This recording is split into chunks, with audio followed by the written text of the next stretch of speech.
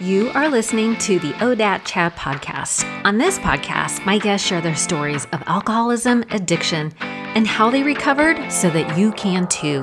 My hope is that you find the inspiration and resources you need to let go of what's holding you back so that you can transform into the person you were always meant to be. Ready? Here we go. Well, hello, my loves. Thank you for downloading the podcast. My name is Arlena, and I'll be your host. I'll keep the intro short this time, but I will share that I have some exciting plans for the podcast. I'll be adding a second weekly episode that will cover recovery rants by yours truly, and a series on how to work the 12 steps. Announcements will be delivered in the newsletter, so if you're not on it yet, you can sign up at odatchat.com. So today my guest is Vanessa Klugman. She is a retired physician, ACC certified life and recovery coach, and owner of Resilience Recovery Coaching. Vanessa shares her story, which includes a moment of reckoning that is like a scene right out of the movies. And like most of us, the fall from grace is painful, but sometimes the greatest gifts come from our biggest failures. And this is one of those stories.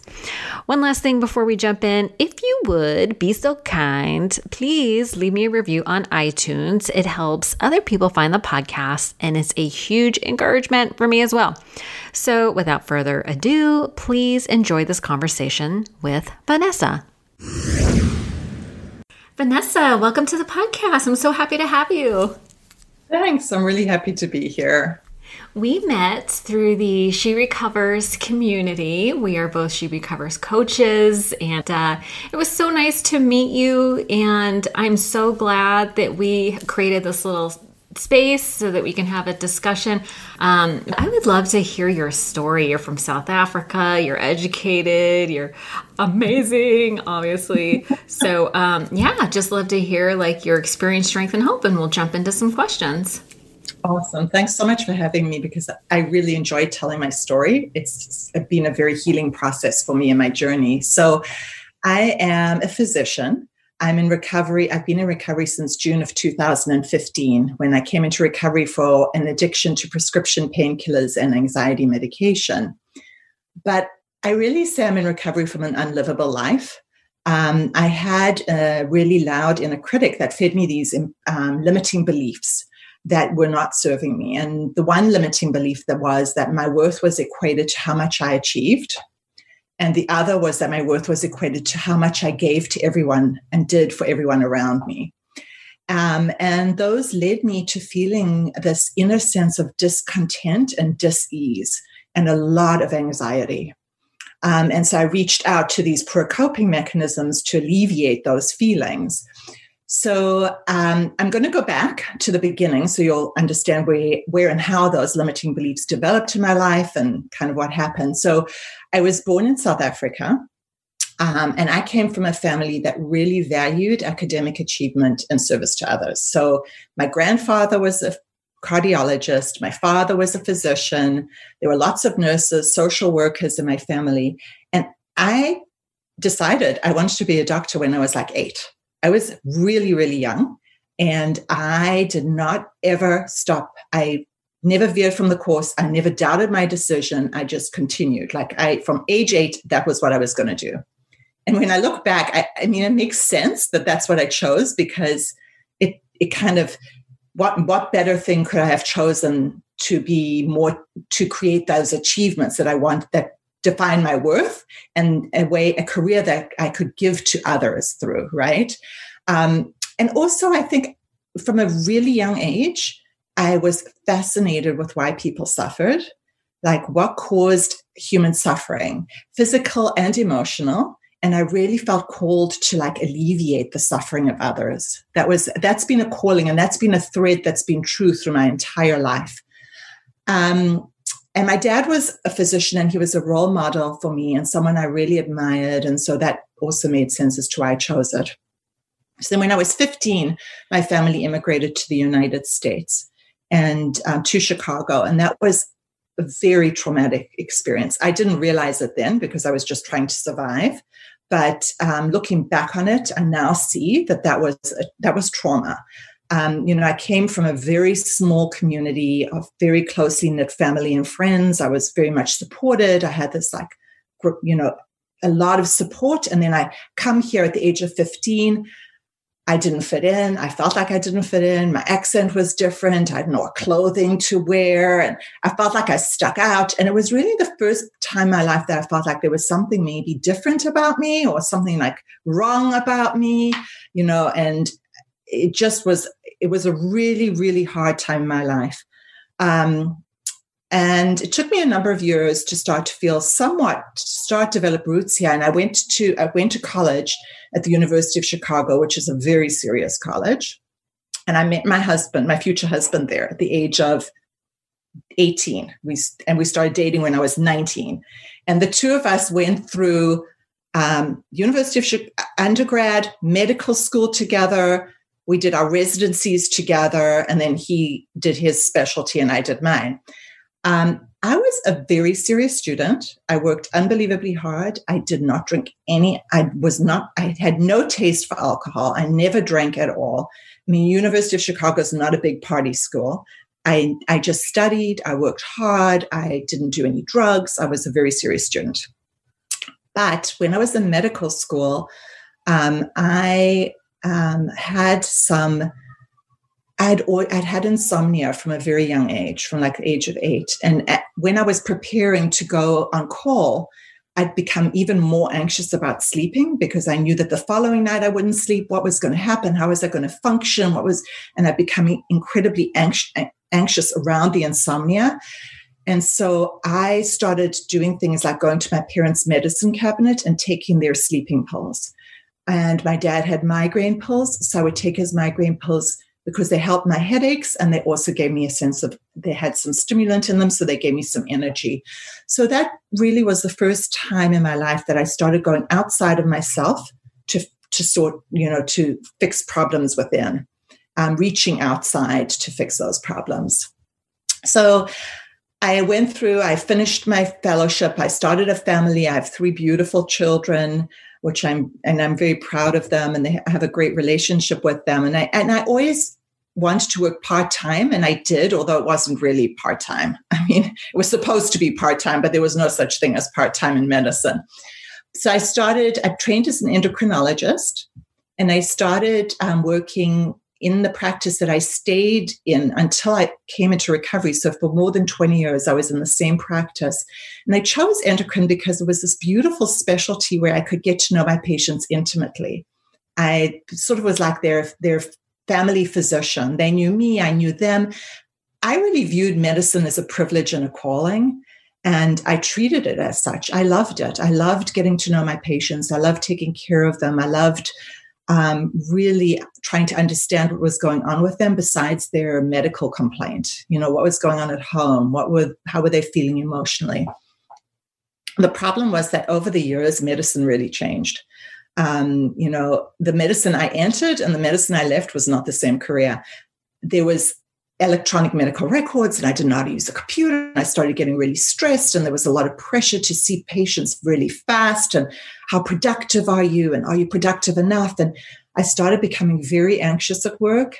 I always brought work home. I had very poor boundaries with my patients. I gave some of my patients my home phone number, my cell phone, so that they could get a hold of me. I just was very, very poor at setting boundaries and protecting my own time. I would lie in bed at night, like checking my computer before I went to sleep, and it was just really, really poor self-care. And then when I was 39, I had a panic attack.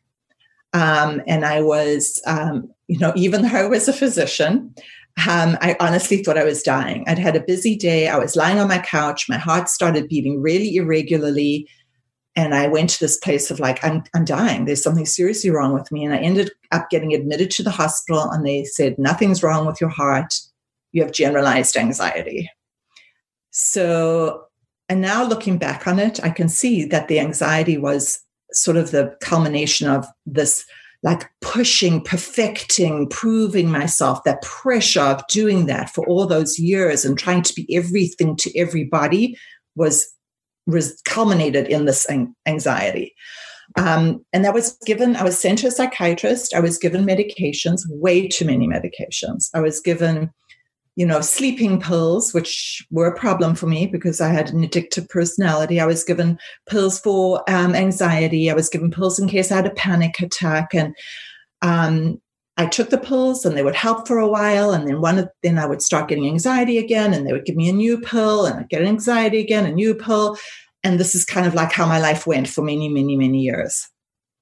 And then I forget the time because the time is starting to blur, but maybe 8 years ago or so, I went on a vacation to celebrate my anniversary with my husband.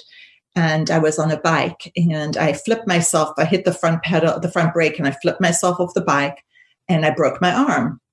And I was prescribed Vicodin for the pain. And as soon as I got that Vicodin, I had truly what I think now I know is called the magical connection, which is it really honestly made me feel like everything was normal. Everything was fine. It was all okay. This is what I'd been missing all these years. It took away my anxiety. It gave me energy, and I felt at ease. And it was in the days when there were where doctors were not careful in those days about how much Vicodin they gave people. So I would get really a lot of Vicodin with many refills. And I realized after a period of time that I'm not using the Vicodin for the pain anymore because, I ended up with a frozen shoulder. So I had physical therapy, and then I kept getting Vicodin because it's lasted for like 9 months. And I was taking the Vicodin, I realized, to make me feel good and not to control the pain. So I went to my husband and I told him, I think I have an addiction to the Vicodin. I think there's a problem here. And I decided to just get rid of the Vicodin, go through the withdrawal. And I did. It was a horrible withdrawal. I had muscle aches, muscle cramps. I think I was taking 5 Vicodin a day or something like that. I had to wean myself off. And it was really, really hard and really painful. And I decided at that point, I made a vow to myself, I will never become physically addicted to Vicodin. This was hell to go through this withdrawal, just not going to happen. And I went along for a few years, and then my anxiety started really getting unmanageable. And it was for a number of reasons. I think it was my parents were elderly. There were a lot of crises going on with them, health crises. My 2 oldest daughters were in college. I was missing them a lot. My work, as I said, was becoming really, really difficult and not enjoyable anymore. A lot of anxiety around work. And I had decided I wanted to get off one of the medications that the psychiatrist had prescribed for me. And because I read that taking this long term could cause dementia. And I wanted to get off it. And as I weaned it, as I started coming off it, my anxiety just got unbelievably unbearable. And even though that psychiatrist told me I could stay on it forever and I could even use more, I just really wanted to get off it. I just didn't think it was good for me. So I was having terrible anxiety, and coincidentally, I had dental implants that I needed done, and I was re-prescribed Vicodin for the dental implant pain. And as soon as I took the Vicodin, once again, there was that sense of ease. I've found the answer. But I wasn't going to take it to get to that level of dependence. But I had in some way told myself that I needed that Vicodin for days where my anxiety felt unbearable. And unfortunately, my prescription ran out. And so I had to figure out how I was going to get this Vicodin. And I, looking back, I'm like, it is so shocking to me that I did something so out of my value system, but I actually started visiting one of my elderly patients at her home, her apartment, and I used to prescribe Vicodin for her, and she had some. I went to her bathroom to use the bathroom, and she had Vicodin sitting on the counter, and I took some of her Vicodin out of her bottle. And I planned and managed to go visit her a number of times over that year to get Vicodin from her bottle. And it turned out that her son was a DEA agent. And I had no idea, although she did kind of tell me something about her son working for the government. And I don't know if that was her trying to warn me. But she never said anything about him being a DEA agent. And there was a day in June of 2015 where she called me in the morning and asked me for her Vicodin, the actual prescription. And I said she could come in and get it. And she asked me to please bring it to her home because she couldn't come in that day. So I took the Vicodin prescription to her home. And they had said the DEA had set up a sting. And they videotaped me taking Vicodin out of her bottle, and I was arrested. So that day was the most traumatic day of my life. And I was in complete shock and truly like I had put myself on this pedestal of perfection my whole life. And it got shattered that day. It got completely shattered. And I knew it was up to me to pick up the pieces. No one in my life knew what was going on. My husband knew I was anxious, but he didn't know I was doing this. No one would have ever suspected it of me because I gave off a facade of I've got it all together, yet inside I was dying. So it looked all good on the outside, but on the inside I was struggling so badly and I felt so trapped and I had no idea the way out. I just didn't know where to go for help. And I was afraid. I was afraid if I went for help, my medical license would be in some way impacted or something would happen. So when I was arrested, I gave up my DEA license, which immediately caused suspension of my medical license. And I was in denial. I thought I'll be back at work in a week. I'll just call my partners. And I was in shock, and my husband helped me, and he called my partners, and we told them what happened. And I said, just cover me. I'll be back in a week. I'm going to figure this out. And then the hospital called me and basically said, you can't come back to work right now. You need to sort this out. And my licensing lawyer told me I need to go to treatment. So I went to an outpatient treatment. I commuted from home to this treatment program, and I honestly went in thinking I'm not an addict. I mean, I was like, I'm not an addict. I'm not physically dependent to this Vicodin. So that means I'm not an addict. I mean, what do you mean I'm an addict? And then when the psychiatrist there told me, addiction is continued use of something despite adverse outcomes, I'm like, oh, well, maybe I am an addict. Maybe, yeah, actually, I think I probably am an addict. And at that point, I was like, okay, you know what? I need to figure out the causes and conditions that brought me here. And I need to really grow and transform from this point on. I need to make something out of what's happened to me. So I went through the treatment program, and I came out of the treatment program and I was like, now what? I don't have a job. My job meant so much to me. It was my identity. I don't know if I'll ever get my job back. I'm not sure what to do. And so I just really knew at that point that I needed to figure out ways to cope with my anxiety. I needed to figure out ways to move forward in my life. So I was kind of like faced with this open space, and which was very uncomfortable for me because I was a busy person. I was always going. I was not someone who could sit in the present moment at all. I couldn't sit with myself. Like I could not be alone by myself. And I had to be alone by myself for so many hours. I was like, oh my God, what do I do now? So I threw myself into, actually I found a mindfulness summit. And it was it was like a saving thing for me because I started to learn about mindfulness and meditation and Buddhist philosophies that really spoke to me, really, really spoke to me. And I went to AA. It was encouraged in my treatment program to go to AA. So I went to meetings and I found a sponsor, and she was a gift. It was truly, she was a gift to me. She was an incredibly supportive, empathic person who really understood my journey and stood by me and was there for me on days that were hard. And I got sponsees and I worked the steps, and I did everything I was told to do. And I did many things. Another thing that was very helpful to me was that I had an incredibly supportive husband.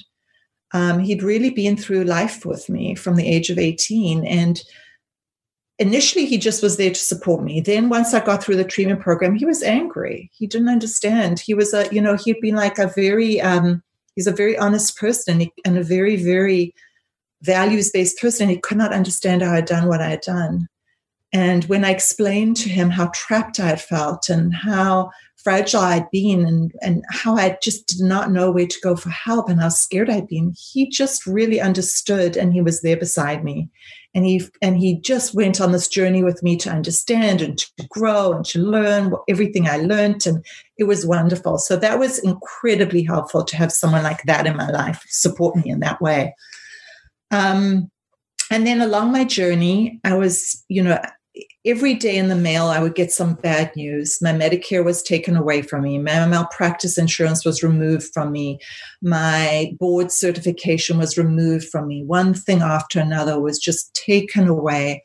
And as that went on, eventually, and I was on probation. I got a probation and I completed my probation. And at the completion of my probation, finally, they would be able to go ahead and try and get my medical license back. And at that point, I was like, I could get it back, but it would be useless. There's nothing I can do with it. I don't have a DEA license. I don't have malpractice. I don't have licensing boards. What am I going to do with it? And I decided that in some way, this had been a message that it was time for me to end that career and move on to something different. So I heard from someone suggested recovery coaching. And I was like, what is that? I had no idea about it. And I decided to go and train as a life coach with a specialty in recovery. And I loved it. And I started a business called Resilience Recovery Coaching a number of years ago. And that's what I'm giving my energy to now, is to supporting other people in recovery and helping them find their way. And meeting them where they're at, and trying to get my story out to other people who are struggling so that they know that they're not alone. Amazing.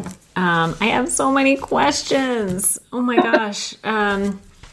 You've been through so much, and I know what it's like to have to rethink everything your entire life and start over. And it's super challenging. And I'm and we're kind of in the same place, wanting to give back. I totally relate to that feeling of a calling when you said that you felt a calling to lead people out of suffering. I wrote that down because I was like, yeah, me too. It's almost as if you've ever experienced any kind of suffering and you have found a way out or a solution, there is this sort of internal calling that you want to help. You want to spread the message, and I've seen people in recovery when they first get sober, they want to shut. The common expression I hear a lot is this should be taught to everyone, right? Because we're talking about coping skills, emotion management, connection, community, like a lot of things that are actually missing from a lot of people's childhoods, right? Most people do not learn this stuff in childhood, so. I really related to your desire, your calling.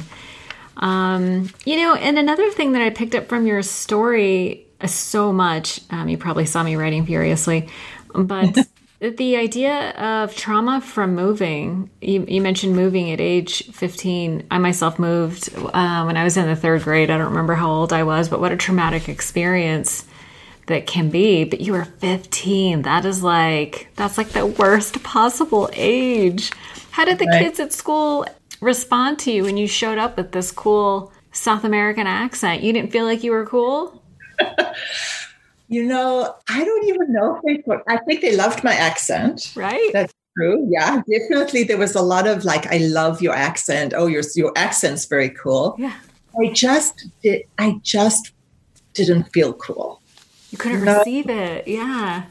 I couldn't receive it. I didn't feel cool. I had the wrong clothes, and my mom had desperately run out, and we arrived in the winter of 78, which was a huge winter in Chicago. It was blizzarding, and we came from South Africa, which was like a completely different climate, no snow, no cold. And so my mom went out and got me a jacket that was literally like 5 sizes too big, and I just was wearing this huge, big thing that made me look just awful. And it was the color of, I don't even know, like poop. Terrible. And I just a poop jacket. That's rude. Awful. Terrible. Man, clothes are. I just watched that show on Netflix, Queen's Gambit. I don't know if you've seen it yet. You have to watch it, but there's a scene where this orphan girl gets adopted and her adoptive parents send her to school and basically like these orphan rags. And all the girls are wearing like saddle shoes and poodle skirts, and they're all super cute. And she sticks out like a sore thumb, and they all mock her. I mean, kids at that age are, that's probably junior high, 15, about junior high, maybe. School. It was high school. Yeah, it was a sophomore. Mm-hmm. Yeah, I mean, but at that age, I mean, kids are so superficial. All they care about is blending in, and God forbid you stick out. So my heart broke for you a little bit. I was like, oh, that must have been awful.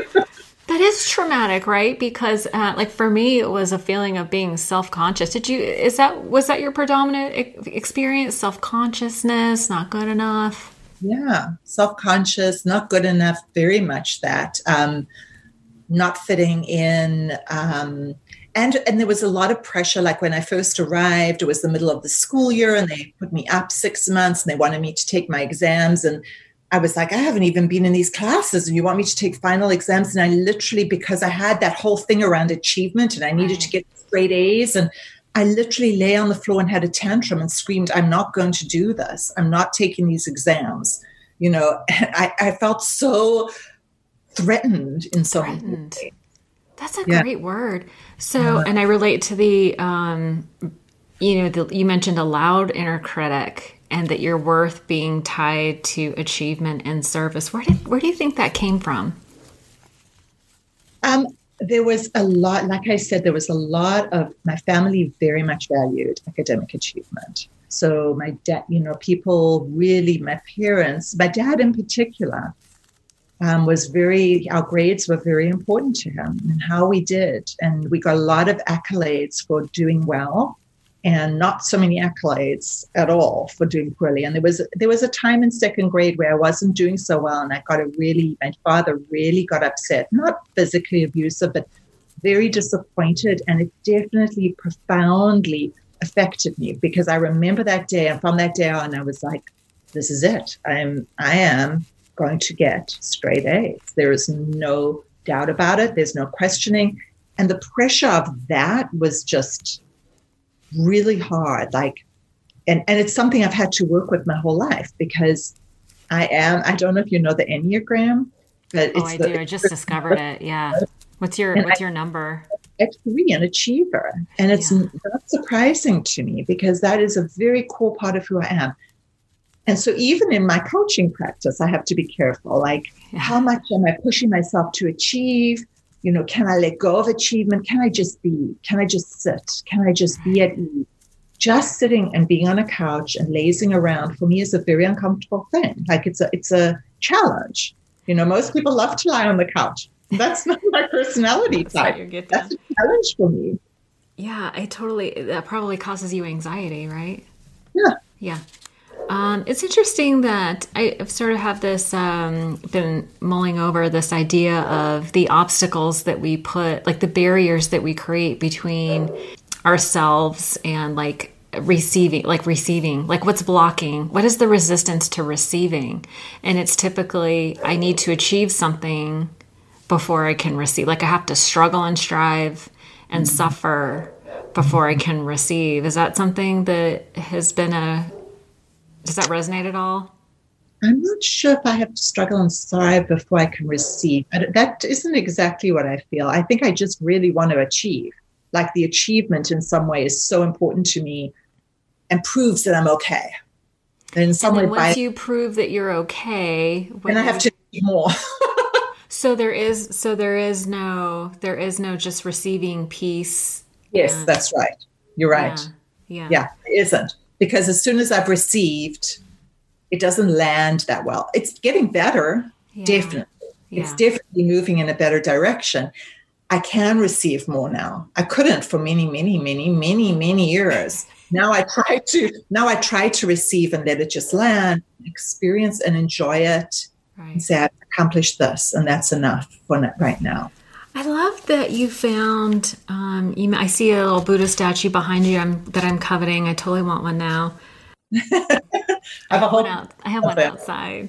But I love that, this way of life, as painful, when you told me the story about told us the story about the lady's son being a DEA agent, my jaw hit the floor. I was like, because in my mind, I was like, feel like women are held to a different standard. I just interviewed a doctor, Dr. Jason Powers, who had an intervention. He was a medical doctor and had an intervention and just all this stuff. He was able to keep his license. And I've heard of that. I know plenty of nurses who have lost their jobs. And I know several male doctors that have recovered who managed to continue practicing. And it felt like there was a double standard. And then as soon as you said that it was the DEA specifically, like, in hospitals, sometimes there's a liaison between the doctors and the nurses and law enforcement. But you got straight to the law enforcement. Like there was no tap dancing out of that one. That must have been such a horrible feeling. Terrible. Was that your moment of clarity, or maybe that didn't come till you got to treatment?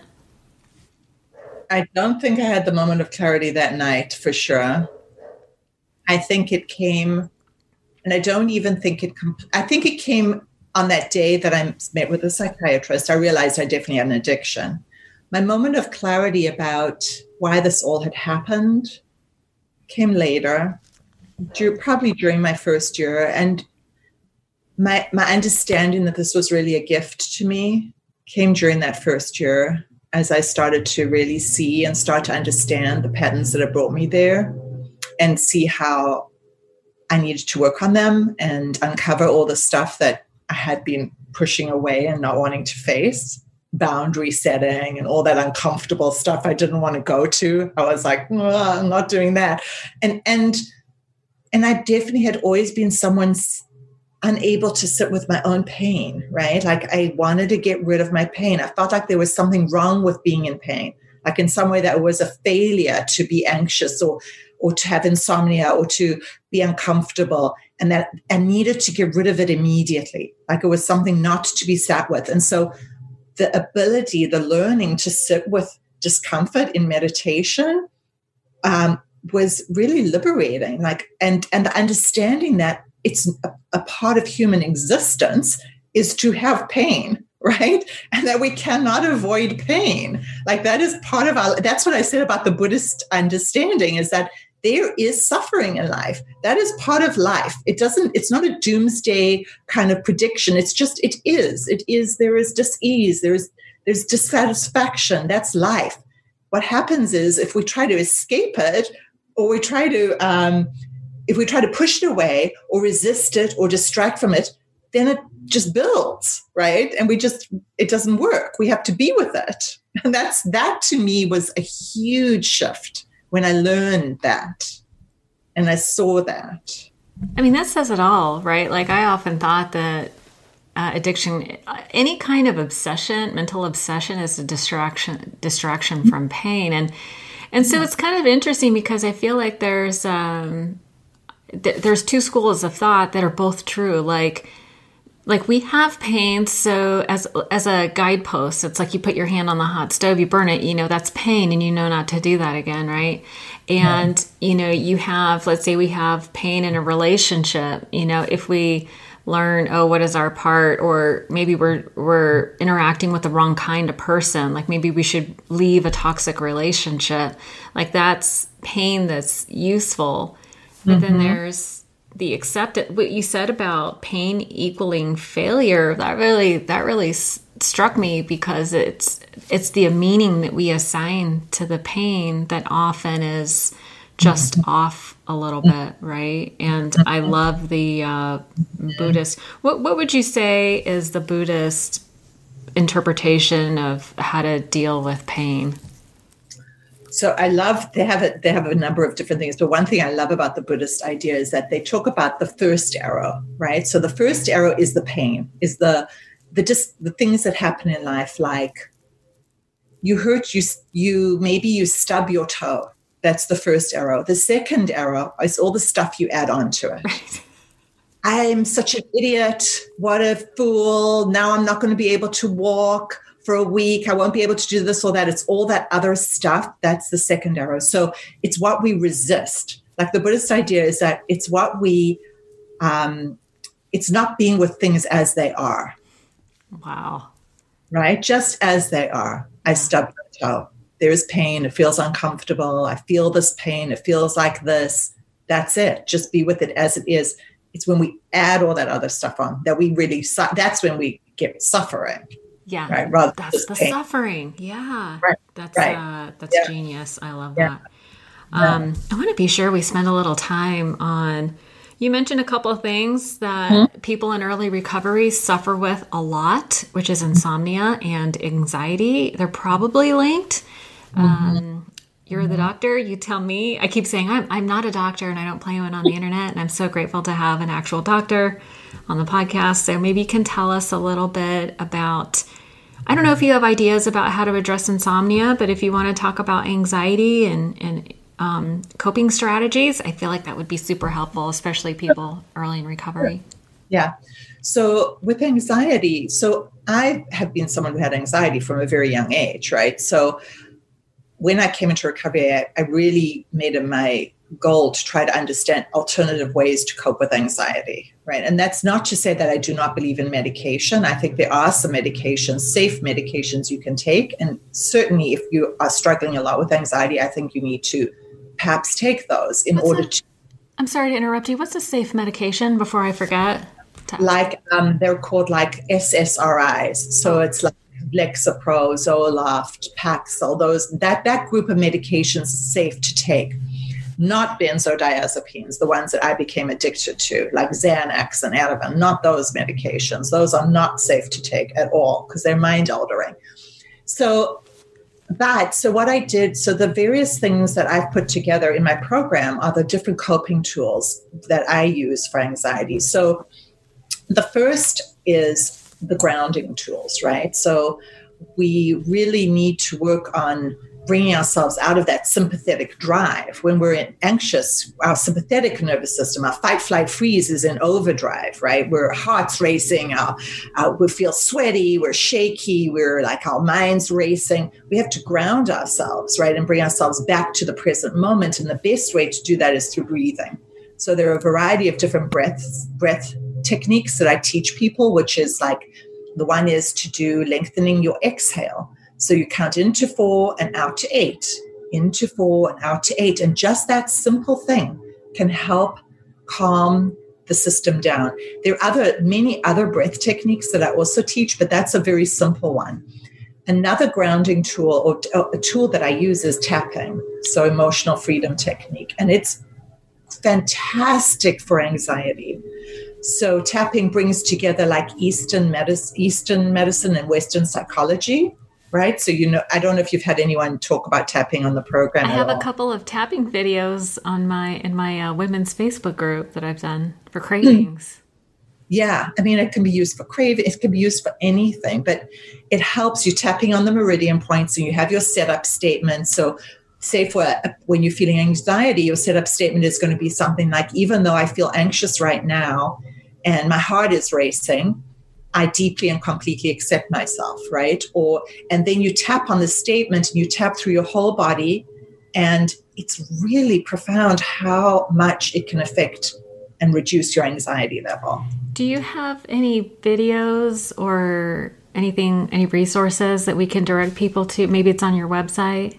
So I don't have, on my website, I do have a webinar that I released, and there's tapping in that. Oh, perfect. Okay. Well, I'll leave all that in the show notes. Yeah, there is. And then Nick Ortner, Ortner, has great tapping resosources as well. I really Jessica Ortner, is that his sister? Yeah. That's his wife, I think. Okay. I'm not sure, actually. Yeah. I've seen on that. Yeah. We'll not discuss their relationship. I don't know what it is, but I've seen both of them do amazing tapping stuff, and I was fascinated by it. So I studied it and created a couple tapping videos for cravings that are on mine. But I'll definitely leave links to your webinar.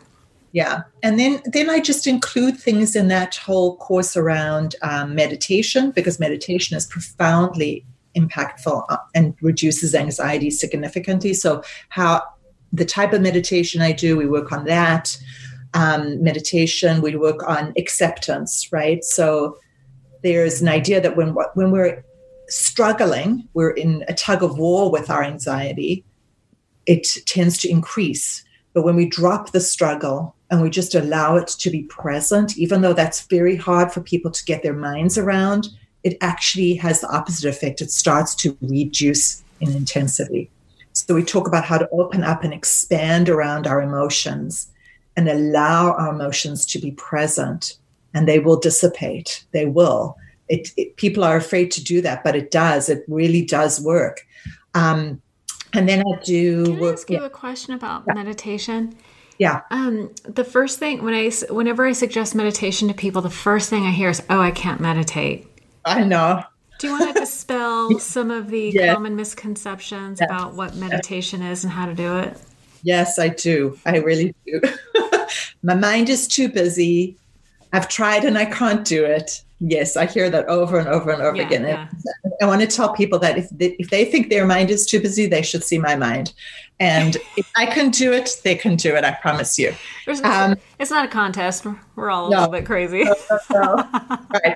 No, but anyone can do it. Yes. So basically, what I want people to understand about meditation is that all it is a practice of paying attention to your breath. Yeah. And when you notice a thought, and you notice yourself caught up in thinking, which will happen and which naturally does happen because our minds think and create thoughts, you just notice thinking and you just come back to the breath. And the thought will come in again, and you might get caught up in a story, and you notice, and you just say to yourself, thinking, and with an attitude of kindness and like curiosity, you just say, okay, thinking, and you just make no big deal of it, and you come back to the breath. And every time you bring yourself back to the breath, is you're practicing mindfulness, because what you're doing is you're training yourself to be present right here, right now for what's going on, and not get caught up in the stories that we're telling ourselves the whole time, which are very often very painful because we have a negativity bias in our brain to go to the negative and not the positive. And then what that allows you to do is, as you train yourself to do that during the day, when you start to notice that you're caught up in a story like, he said that and she said this and I should have done that and they should, you can stop for a moment and notice it, because you become better at doing that and say, oh, thinking. And you just bring yourself back to right here, right now, I'm cooking a meal. Yeah. There's no argument going on right now, right here. There's the smell of the food and there is the colors, and you bring yourself back to the moment you're living in, rather than that virtual reality. We need that so badly right now, because right now it's so easy to get caught up, like we were talking about the election. Yeah. And politics in general are such a hot button. It's so easy to lose yourself in that. But not just that. It's like, I feel like everybody has something challenging going on in their life, whether it's a health issue, a relationship, money stress. Everybody has something going on where they can get lost in the story. And sure. I love how you explained that, how simple meditation is. I don't know why people, well, I guess I understand why people don't practice the meditation. It's like our minds are so busy, we don't take the time. But I love how you explained it, and with the gentleness of just thinking. You know, you don't even have to put any qualifiers on it. Thinking, and then bring it back to the breath 1,000 times, but with gentleness. I love that. And I really do believe that when you were talking about acceptance, are you familiar with Tara Brach? Oh, yes. I'm obsessed. Oh, my gosh. Tara Brach was one of the people in that mindfulness summit I first met. And she was the person I listened to every single, in the first 6 months of recovery, I sat and listened to every single one of her podcasts and took notes on all of them. And I would, yes, oh, yes, oh, I understand, oh, she gets me. I've actually gone to one of her retreats. Oh, I'm so jealous. I want to go. Maybe after the pandemic. But I listened to her. I was actually when I can't sleep, I listened to her book, Radical Acceptance. Mm-hmm. And I was listening to it this morning, and I was thinking, every time I hear it, I hear something different. Mm-hmm. And she really talks about, now I'm going to forget what it is, but it's basically avoidance of self. The trance of unworthiness. I love trance of unworthiness. Yeah. that is what I was caught in, was a trance of unworthiness. And it's a trance because it separates you from life, right? It separates you from being here because you're caught up in your trance of like, I'm not good enough. There's something wrong with me. I need to be doing better. Yeah. And it's so common. Yeah. But, I mean, you can literally be lost in that your entire life. Yeah. People live entire lives in that trance. Right. And I think that's why recovery, is so associated with terms like waking up. Yeah, absolutely. Right? Because we wake up to the present moment. Right. Right. Well, listen, I want to respect your time, and I want to be able to make sure that people know how to get a hold of you. What's the best way? I'll leave links in the show notes in case you're driving. You won't have to write any notes down for our listeners, but how do people get a hold of you? So they can reach me at my website. It's resiliencerecoverycoaching.com. I also have a Facebook page, Resilience Recovery Coaching. And they can find me on Instagram, resilience_recovery_coaching. And I do have that 6-week one-on-one anxiety program, which is a one-on-one coaching program. So it's individual sessions around befriending your anxiety while living your best life. And I'm coming up with a new coaching program right now that I haven't quite decided what it's going to be called, something like the journey home from the self-critic to self-love. Oh, that's so good. Reflect my journey of self-exploration. Yeah, no, we all need that. I mean, everybody has that inner critic, some worse than others, I suppose, but so needed. All these things are great conditioning for our minds and our hearts. And I'm grateful for the work that you're doing. I'm so glad that we met and that my audience is going to get to meet you. I think what you're doing is really important. And, you have survived some very painful experiences. And I think that gives people hope that, even though you lost your medical career, let's say, that like a whole new door opened up for you. One that has more, maybe one that has more heart and meaning. I don't know. It sounds like everything that you do, you bring your whole heart into. I see that. So I think others do too. So thank you so much for your time today. And I look forward to speaking to you again. Thanks, Arlena. It was great. Thank you. Have a great day. Bye.